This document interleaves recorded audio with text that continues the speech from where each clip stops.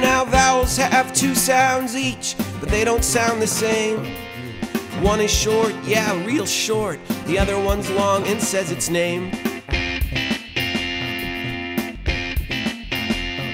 So the short A says apple, and the long A says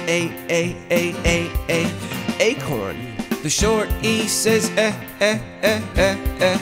elephant, and the long E says eagle. The short I says insect, and the long I says island. Let's take a break.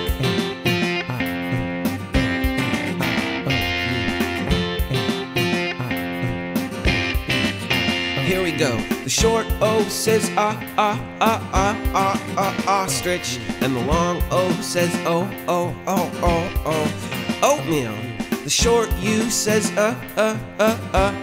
umbrella, and the long U says unicorn.